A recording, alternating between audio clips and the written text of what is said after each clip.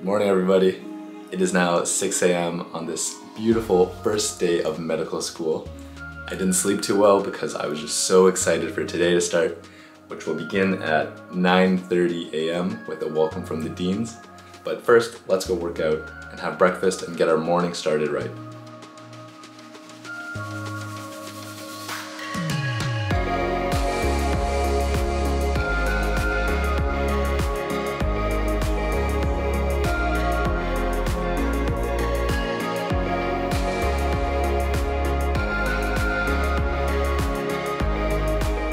So we were having our first orientation meeting with the deans, but fortunately, I think they have another meeting in progress, so we all got kicked out. Welcome to online medical school.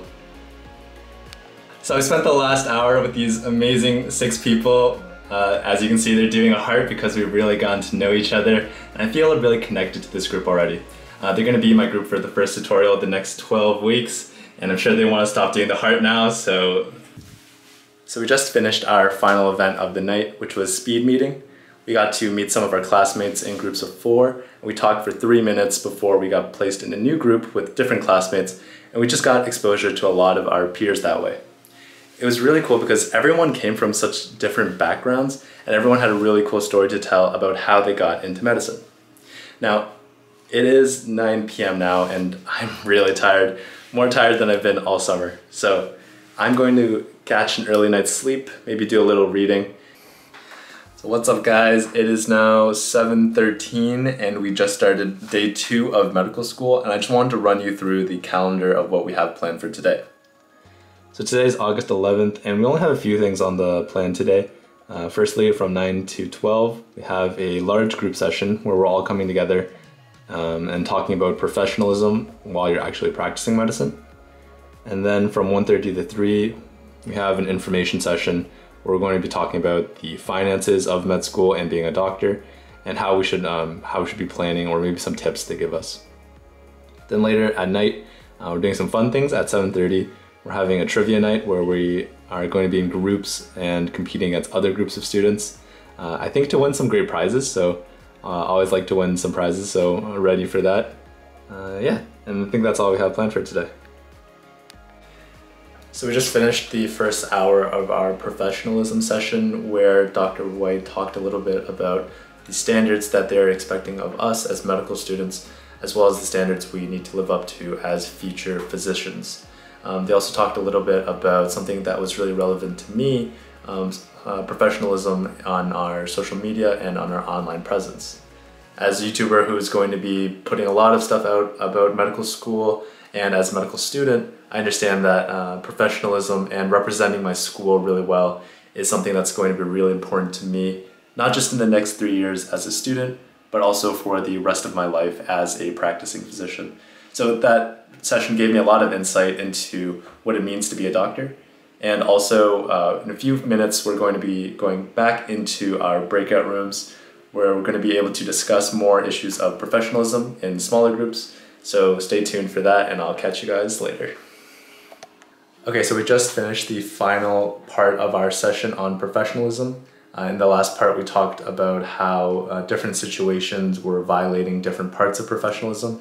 And then they gave us a little bit of homework to reflect on some of these subdomains that they were talking about, such as honesty and responsibility, and just reflect on how we feel that we might have been impacted or how we impact these things as medical students, and then continue reflecting on that in 3 weeks, as well as during our entire time in medical school. After that, I just have another information session on finances, and then I'm off for the day. So I'll see you then. So we just finished the final info session talking about finances during med school and what you should expect, and honestly it was pretty confusing. There was a lot to take in, but they're going to be doing these finance sessions more often, and hopefully we can be able to learn a little bit more and actually wrap our heads around it. But in other words,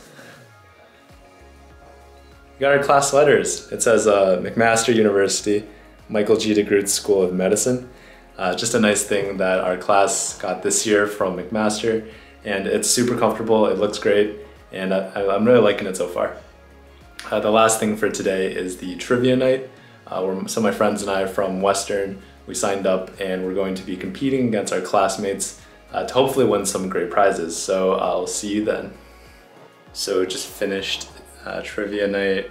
We finished day 2 officially now, and I'm absolutely exhausted from staring at screens all day. So I'm going to go take a little break and probably catch an early night's sleep again, because looking at screens all day is just really tiring me out. So I'll see you tomorrow. So we are now in day 3 of our first week of medical school. It is now Wednesday at 8:30, and we don't really have that much planned today. There's only one event, which is going to be an orientation event later tonight at 7:30, where we get to chat with some of the upper years and just learn more about their experience. So today is going to be kind of light, but I will show you what my schedule is going to be like, and we'll go from there. See you soon. So it's now Wednesday, and as you can see, I didn't really have much planned today. I uploaded my YouTube video in the morning, and then I get all this time off until I have to tutor at 12. And then again, I get a huge break between then and the orientation event at 7, where we're going to be talking with some upper years. So that's it for today. I'll update you after the upper year hangout, but today I think is going to be pretty light, just an R&R day. Just relax and get ready for tomorrow. So we just finished up dinner when there was a knock on the door, and I wasn't really planning on doing anything today or featuring much from today, but just got our stethoscope in the mail, so it's super exciting. I'm gonna go try it out on my mom, and hopefully soon when we actually get back into class on January. But I think that's it for now. I'm going to update you a little bit after we finish the upper year meet and greet, so stay tuned for that. Hey guys, so we just finished the upper year hangout where we got to talk with a lot of the upper years and ask a lot of questions and get some of their insights into what it's like going to Mac for medicine. Now, I'm just going to call my girlfriend. Here she is right here.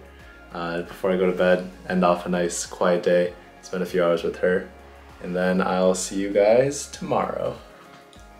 Good morning, it is now Thursday at 8:45, and it is the second to last day of my orientation week. So let me show you what my schedule is looking like for today. At 10 o'clock, we have an introduction to PBL, which stands for problem-based learning. Essentially, that's learning through a case study with the tutorial groups that you saw earlier. Then at 1 o'clock, we have communication skills using improv, where Hartley Jaffine is going to be teaching us about how improv is actually very important in healthcare. But besides that, I don't really have a good idea of what that's going to look like. Then tonight, we don't actually have any orientation events planned. So again, you know, the first week, just kind of easing into it. So I'll probably just be relaxing and making sure I'm well adjusting to the new transition. So we finished the intro to PBL, and it was a lot of intro stuff, just giving us an overview of what's to come for the year. I worked out and then had a quick shower, so excuse the hair. And then now we're jumping right into the improv and communication skills in healthcare session. So to give you a little bit more of an overview of what that looks like, here are some of the objectives of the session. Firstly, to define applied drama and improv and identify its role in medical education. Secondly, to describe the 3 fundamental rules of improv and their applicability to communication. And finally, to experience the energizing, focusing, collaborative, and self-reflective process of an applied drama and improv session in order to raise critical consciousness and personal awareness. Sounds like we have an interesting and fun session ahead of us, so I'll let you know how it goes.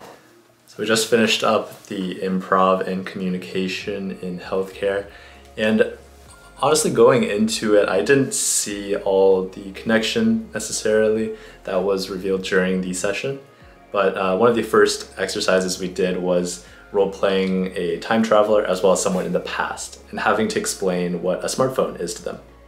Now that really gave me insight into the importance of communication and context, recognizing who you're talking to and how you can adapt your knowledge and what you're saying to better fit their expectations and help them understand. Another exercise we did was giving everyone a word to say, and then you make a coherent sentence or story out of that. And first we just gave random words and we were working together to promote one single story. But then the second variation of that exercise was actually going into it with a story in mind, and then everyone was trying to use their one word to try to get their point across. And what we found by that was it's actually very difficult to work together when your goals are not aligned, when you're not on the same page. It's also really easy for some people that might have natural barriers For us, it was like maybe internet connection in the Zoom call, but that can also be like shyness in real life or fear to speak up. Those barriers really inhibit us from getting a sense of what the entire group is thinking and overall how we can satisfy everyone and meet everyone's needs. I think these sessions really gave me a lot of things to reflect on, to think about, and things that will be really relevant to me, not just as a doctor in the future, but also as a person and how I can best help people get their point across and make sure they're understood and heard. What I thought would be a really fun session actually turned out to be really fun and informative, and I think I learned a lot that you don't normally get when you're talking about science. It wasn't like a normal lecture, but it was more like personal skills development that I really very much enjoyed. So I think that's about it for today. I have the rest of the night off, but I'll see you for the last day of school tomorrow, and we'll talk again on Friday. Bye. Good morning. So today is Friday, and it is the last day of orientation week. We were supposed to have a town hall today to give some feedback on how the week's been going, but unfortunately that's been canceled. So I'll show you the rest of what we do have planned for today. So at 1 o'clock I have my PBL tutorial. We're going to be working on setting some objectives for our first case, which has to do with respirology. And then that goes until 4 o'clock. And then that's the last school thing I have for this week. Then later tonight at 7 o'clock, we're doing an escape room, virtually of course, with my tutorial group. So super excited for that. Not exactly sure how that's gonna look, but I guess we'll see. Just finished up the tutorial for today. I'm not gonna lie, I was feeling a little bit awkward, a little bit shy, but the tutorial members were always really great. The tutors were also very good at facilitating the conversation to make sure it didn't get stuck on that awkward pause very often. And yeah, I've been sitting in front of my computer for 3 hours. I'm starving. I'm gonna go grab some dinner, and then I will see you for the escape room. I just finished my tutorial, and when I walked outside my room, my mom had brought in this package for me. And if you notice right here at the front, it says McMaster. That can only mean one thing. It's probably my backpack, so I'm gonna open it up and let me show you what it's like. So here it is, McMaster. I'm gonna open it up.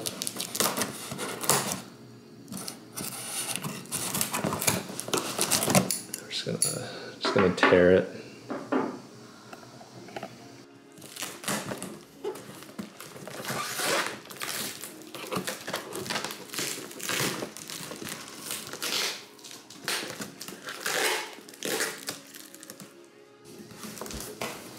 Oh my god, it is the backpack.